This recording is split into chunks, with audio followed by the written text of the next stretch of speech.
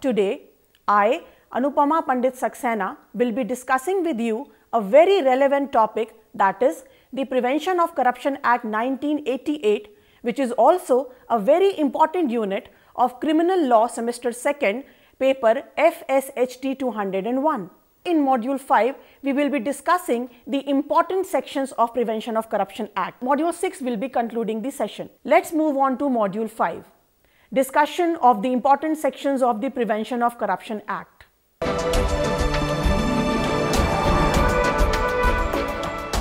In the light of the objectives and important features, some sections of the Prevention of Corruption Act 1988 become more relevant to discuss. Starting with Chapter 1, it is important to remember that the Prevention of Corruption Act 1988, according to Section 1, extends to the whole of India except the state of Jammu and Kashmir, and it applies also to all citizens of India outside India. Section 2 deals with important definitions of the Act. The first important definition in the Act is Section 2B, that is public duty.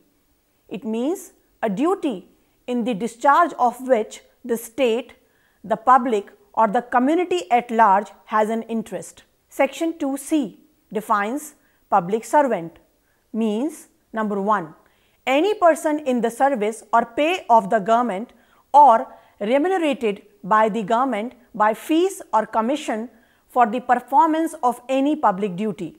Number 2, any person in the service or pay of a local authority.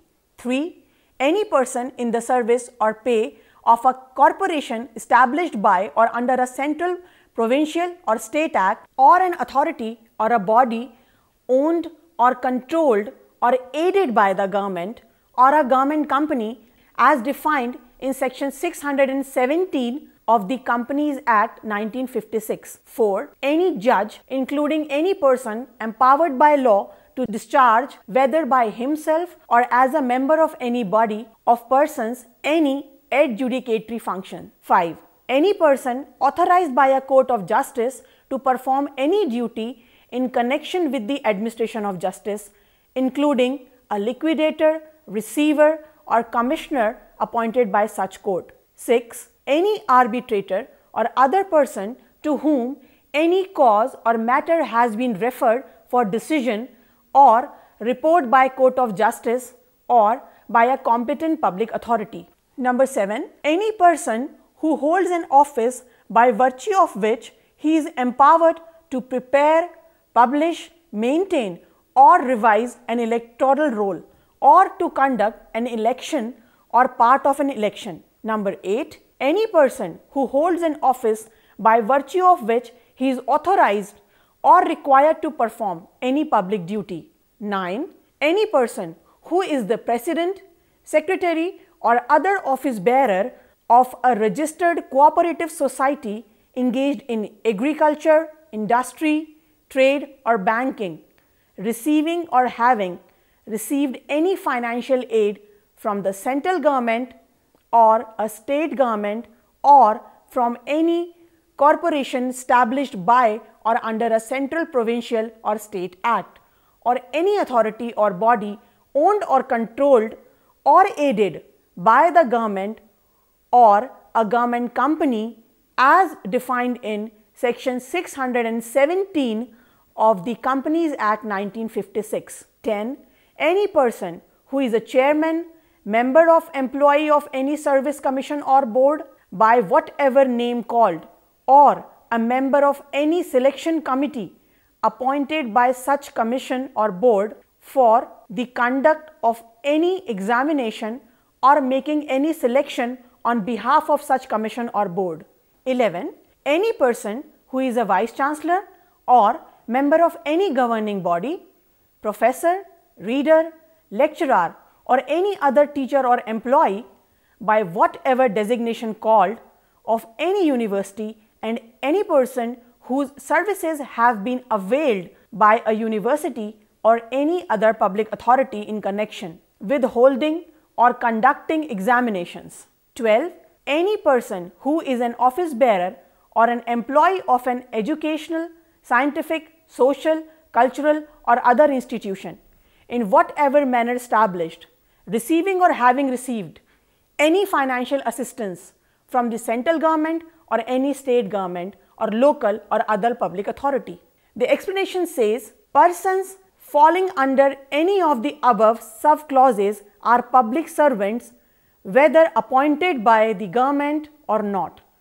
Explanation 2 says wherever the word public servant occur, they shall be understood of every person who is in actual possession of the situation of a public servant, whatever legal defect there may be in his right to hold that situation. So, this section covers 12 categories of persons irrespective of the fact whether they have been appointed by government or not. They are under preview of the definition of public servant. In the very famous case of P.V. Narasimha Rao versus State 1998, Criminal Law Journal 2930, a 5-judge bench of the Apex Court laid down that a member of parliament holds an office and by virtue of such office he is required or authorized to perform public duties, and such duties are in the nature of public duties.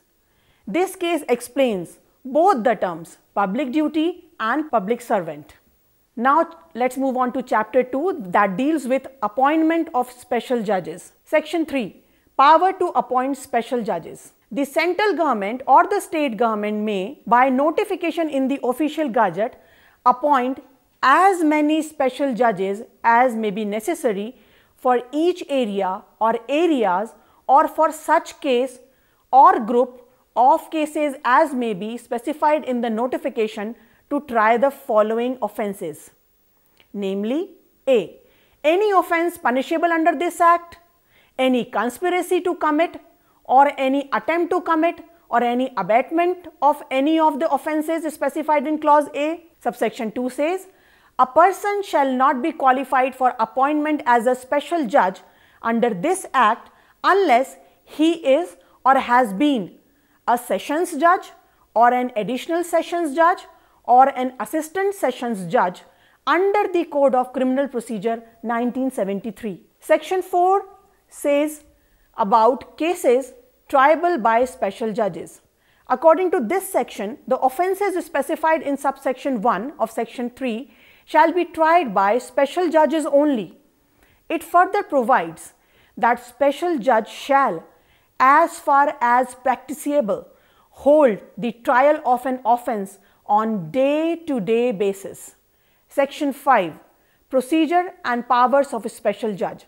As per this section, a special judge may take cognizance of offence without the accused being committed to him for trial, and in trying the accused persons shall follow the procedure prescribed by the Code of Criminal Procedure 1973 for the trial of warrant cases by magistrates. It further states that a special judge may pass upon any person convicted by him any sentence authorized by law for the punishment of the offence of which such person is convicted. Section 6, power to try summarily. This section empowers the special judge to try the offence in a summary way, and the provisions of the section 262 to 265 of the Criminal Procedure Code 1973 shall, as far as may be, apply to such trial, provided that in the case of any conviction in a summary trial under this section, it shall be lawful for the special judge to pass a sentence of imprisonment for a term not exceeding 1 year. Provided further that when at the commencement of or in the course of a summary trial under this section, it appears to the special judge that the nature of the case is such that a sentence of imprisonment for a term exceeding 1 year may have to be passed. Special judge shall, after hearing the parties, record an order to that effect and thereafter recall any witnesses who may have been examined and proceed to hear or rehear the case in the accordance with the procedure prescribed by the said code for the trial of warrant cases by magistrate. Chapter 3, it deals with offences and penalties. This is the most important chapter of the Prevention of Corruption Act 1988. So we will discuss all the sections of this chapter. Section 7, public servant taking gratification other than legal remuneration in respect of an official act. Whoever, being or expecting to be a public servant, accepts or obtains or agrees to accept or attempts to obtain from any person for himself or for any other person any gratification, whatever, other than legal remuneration, as a motive or reward for doing or forbearing to do any official act, or for showing or forbearing to show in the exercise of his official functions favor or disfavor to any person, or for rendering or attempting to render any service or disservice to any person with the central government or any state government or parliament or the legislature of any state, or with any local authority, corporation or government company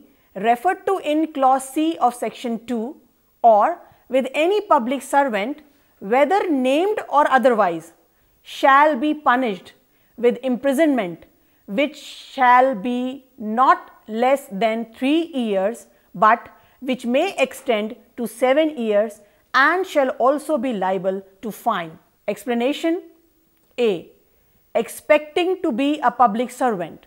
If a person not expecting to be in office obtains a gratification by deceiving others into a belief that he is about to be in office and that he will then serve them, B. may be guilty of cheating, but he is not guilty of the offence defined in this section.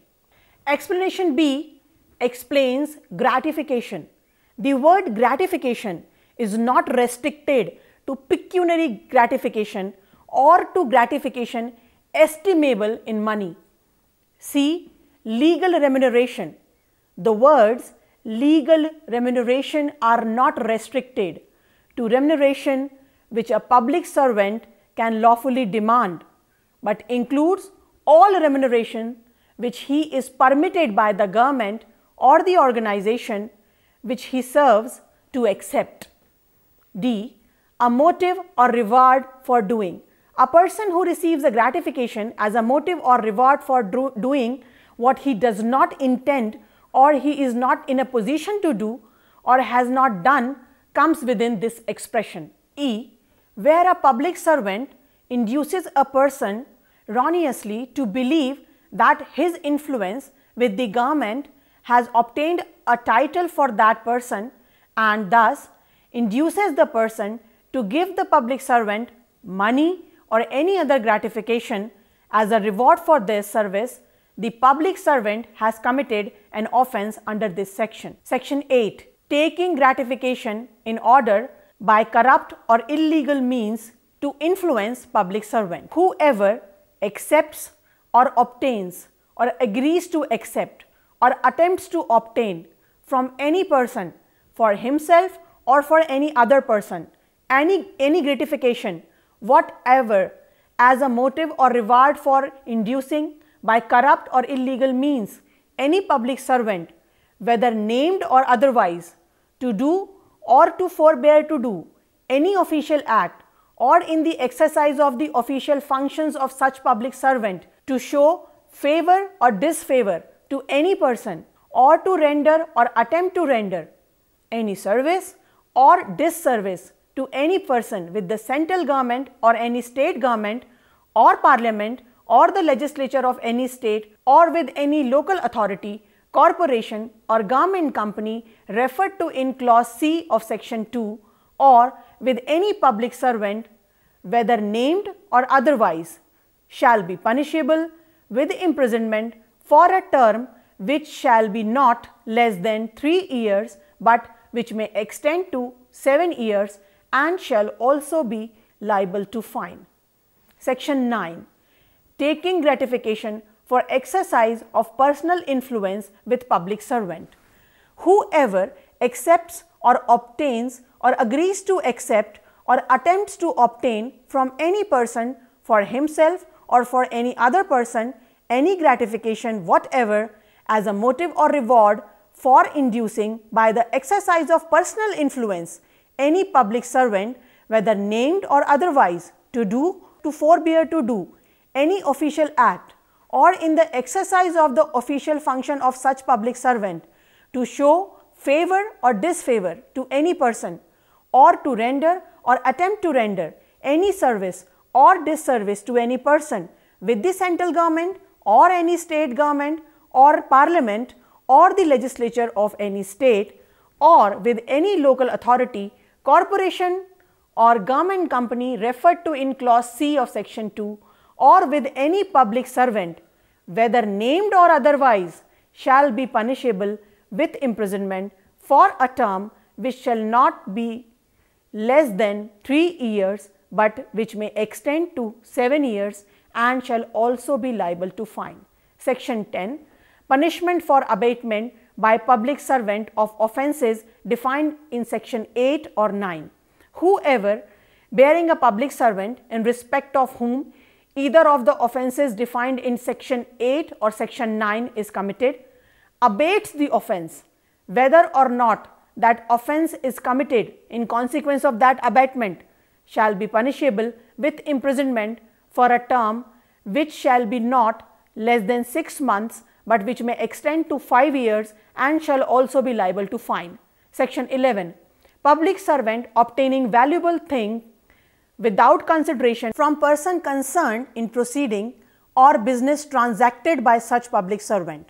Whoever, being a public servant, accepts or obtains or agree to accept or attempts to obtain for himself or for any other person any valuable thing without consideration, or for a consideration which he knows to be inadequate from any person whom he knows to have been or to be likely to be concerned in any proceeding or business transacted or about to be transacted by such public servant, or having any connection with the official functions of himself or any public servant to whom he is subordinate, or from any person whom he knows to be entrusted in or related to the person so concerned, shall be punishable with imprisonment for a term which shall be not less than 6 months, but which may extend to 5 years and shall also be liable to fine. Section 12. Punishment for abatement of offences defined in section 7 or section 11. Whoever abates any offence punishable under section 7 or section 11, whether or not that offence is committed in consequence of that abatement, shall be punishable with imprisonment for a term which shall be not less than 3 years, but which may extend to 7 years and shall also be liable to fine. Section 13. Criminal misconduct by a public servant. A public servant is said to commit the offence of criminal misconduct A. if he habitually accepts or obtains or agree to accept or attempts to obtain from any person for himself or for any other person any gratification other than legal remuneration as a motive or reward such as is mentioned in section 7, or B. if he habitually accepts or obtains or agree to accept or attempt to obtain for himself or for any other person any valuable thing without consideration, or for a consideration which he knows to be inadequate from any person whom he knows to have been or to be likely to be concerned in any proceeding or business transacted or about to be transacted by him, or having any connection with the official functions of himself or of any public servant to whom he is subordinate, or from any person whom he knows to be entrusted or related to the person so concerned, or C. if he dishonestly or fraudulently misappropriates or otherwise converts for his own use any property entrusted to him or under his control as a public servant, or allows any other person to do so. Or D, if he, number 1, by corrupt or legal means obtains for himself or for any other person any valuable thing or pecuniary advantage, or number 2, by abusing his position as a public servant obtains for himself or for any other person any valuable thing or pecuniary advantage, or number 3, while holding office as a public servant obtains for any person any valuable thing or pecuniary advantage without any public interest. E, if he or any person on his behalf is in possession or has at any time during the period of his office been in possession for which the public servant cannot satisfactorily account of pecuniary resources or property disproportionate to his known sources of income. Explanation: for the purpose of this section, known sources of income means income received from any lawful source, and such receipt has been intimated in accordance with the provisions of any law, rules or orders for the time being applicable to a public servant. Subsection 2 says, any public servant who commits criminal misconduct shall be punishable with imprisonment for a term which shall be not less than 4 years, but which may extend to 10 years and shall also be liable to fine. Section 14. Habitual committing of offence under section 8, 9 and 12. Whoever habitually commits an offence punishable under section 8 or section 9 or an offence punishable under section 12 shall be punishable with the imprisonment for a term which shall be not less than 5 years, but which may extend to 10 years and shall also be liable to fine. Section 15. Punishment for attempt. Whoever attempts to commit an offence referred to in clause C or clause D of subsection 1 of section 13 shall be punishable with imprisonment for a term which shall not be less than 2 years, which may extend to 5 years and with fine. Section 16. Matters to be taken into consideration for fixing fine. Where a sentence of fine is imposed under subsection 2 of section 13 or section 14, the court in fixing the amount of the fine shall take into consideration the amount or the value of the property, if any, which the accused person has obtained by committing the offence, or where the conviction is for an offence referred to in clause E of subsection 1 of section 13, the pecuniary resources or property referred to in the clause for which the accused person is unable to account satisfactorily. Investigation into cases under the Act. Section 17. Persons authorized to investigate. Notwithstanding anything contained in the Code of Criminal Procedure 1973, no police officer below the rank A, in case of the Delhi Special Police Establishment, of an Inspector of Police, in the metropolitan area of Bombay, Calcutta, Madras and Ahmedabad, and in any other metropolitan area notified as such under subsection 1 of section 8 of the Code of Criminal Procedure 1973, of an Assistant Commissioner of Police, elsewhere of a Deputy Superintendent of Police or a police officer of equivalent rank, shall investigate any offence punishable under this Act without the order of a metropolitan magistrate or a magistrate of the first class, as the case may be, or make any arrest therefor without a warrant, provided that if a police officer not below the rank of an Inspector of Police is authorized by the state government in this behalf by general or special order, he may also investigate any such offence without the order of a metropolitan magistrate, or a magistrate of first class, as the case may be, or make arrest there for without a warrant. Provided further that an offence referred to in clause E of subsection 1 of section 13 shall not be investigated without the order of a police officer not below the rank of the superintendent of police. Section 18. Power to inspect banker's book. This section provides for the power of the police officer to inspect banker's books, but no power under this section in relation to the accounts of any person shall be exercised by a police officer below the rank of the superintendent of police unless he is especially authorized in this behalf by a police officer of or above the rank of superintendent of police. Chapter 5.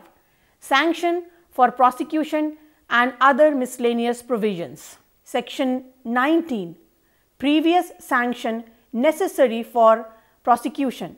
This section provides that the previous sanction of the competent authority is necessary for prosecution. Section 20. Presumption where public servant accepts gratification other than legal remuneration. This section provides for the presumption, but the provision also says that the court may decline to draw the presumption if the gratification or thing aforesaid is, in its opinion, so trivial that no inference of corruption may fairly be drawn. Section 21. Accused person to be a competent witness. Any person charged with an offence punishable under this Act shall be a competent witness for the defence and may give evidence on oath in disproof of the charges made against him or any person charged together with him at the same trial, provided that a. He shall not be called as a witness except at his own request. B.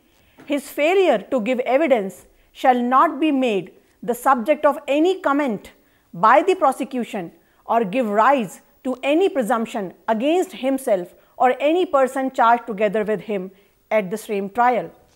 C. He shall not be asked, and if asked, shall not be required to answer any question tending to show that he has committed or been convicted of any offence other than the offence with which he is charged or is of bad character, unless, number 1, the proof that he has committed or been convicted of such offence is admissible evidence to show that he is guilty of the offence with which he is charged, or he has personally or by his pleader asked any question of any witness for the prosecution with a view to establish his own good character, or has given evidence of his good character, or the nature or conduct of the defence is such as to involve imputations on the character of the prosecutor or any witness for the prosecution, or he has given evidence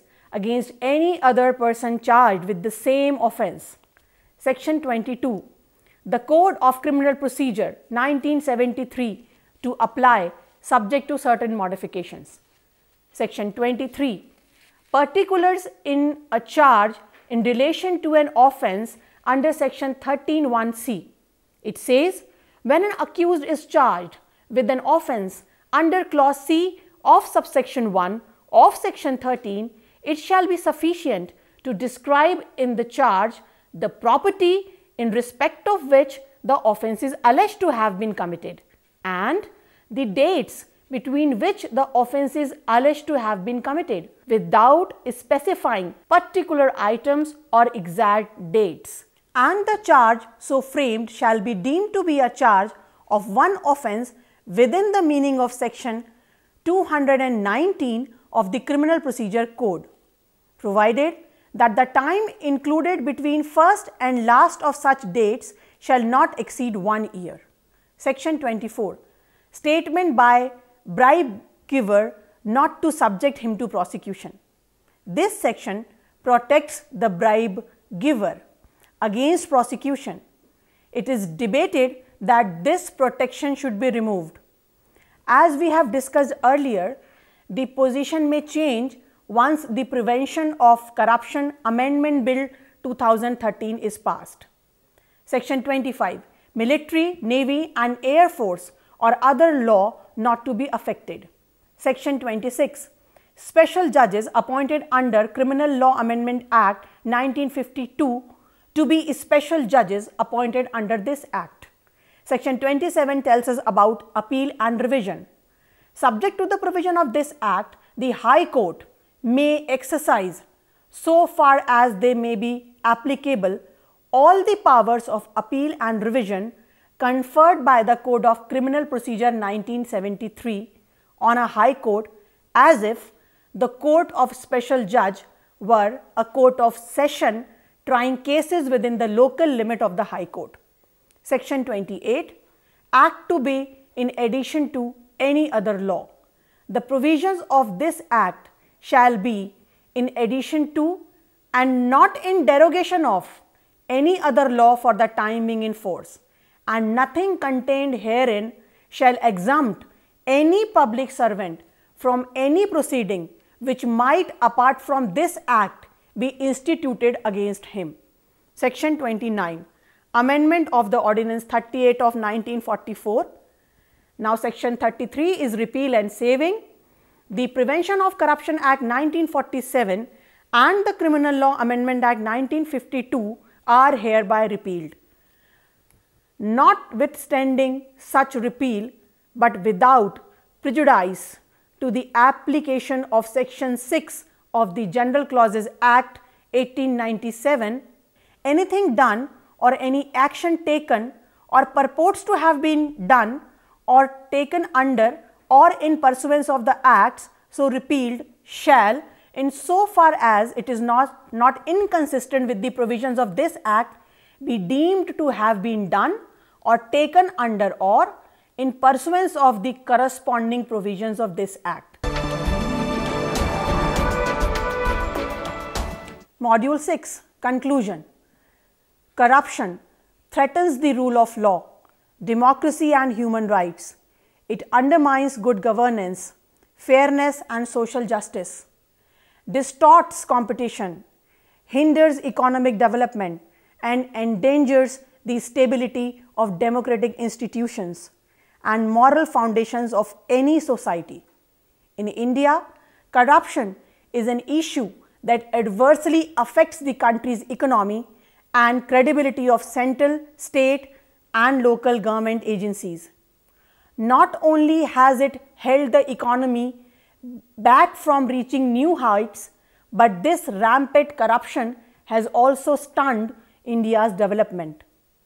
Some people say corruption is an intractable problem.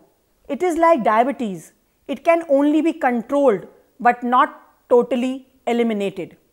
It may not be possible to root out corruption completely at all levels, but it is possible to contain it within tolerable limits. Honest and dedicated person in public life, control over electoral expenses could be the most important prescriptions to combat corruption. Corruption has a corrosive impact on our economy. It worsens our image in international market and leads to loss of overseas opportunities. So, it is clear that the problem is grave, but we have to find out the solutions. The Transparency International Organization suggested some solutions. It says that there is no silver bullet for fighting corruption. However, here are 5 ways that citizens and government can make progress in the fight against corruption. These 5 ways are: number 1, end impunity. For that, effective law enforcement is essential to ensure the corrupt are punished and break the cycle of impunity or freedom from punishment or loss. Number 2, reform public administration and finance management. Number 3, promote transparency and access to information. Number 4, empower citizens.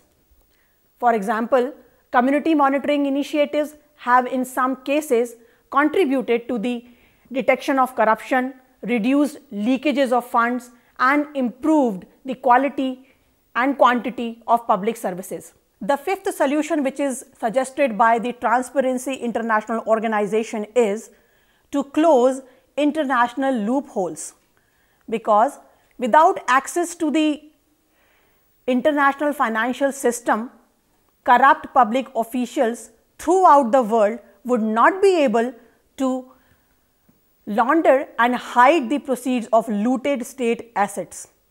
Thus, it is clear that both citizens and government together have to take measures to combat corruption. We often blame the government for their failure in checking corruption, but it is time to realize that it is more a question of public morality, of individual conscience and initiative than efficient administration to eradicate corruption. We need to understand that we are the main solution for corruption. If we all stand against this evil, our dream of corruption-free developed country will soon come true. Dr. APJ Abdul Kalam said, "If we cannot make India corruption-free, then the vision of making the nation develop by 2020 will remain as a dream." So it is clear that for making India a developed nation, eradication of corruption is a must. With all this information, we come to the end of today's lecture. Now that you all have a fair idea about anti-corruption laws in India, I am sure that your moral to fight against corruption is a little more lifted up. So keep it up. Do remember what we discussed today. It is time for you all to do some self-study. This is Anupama Pandit Saxena signing off. If you want to learn more and enhance your knowledge, you may log on to our website for MCQ, quizzes, LORs. The website is www.cec.nic.in. I will again meet you in another session with more learning lectures in coming episode. So till then, keep learning. Thank you very much.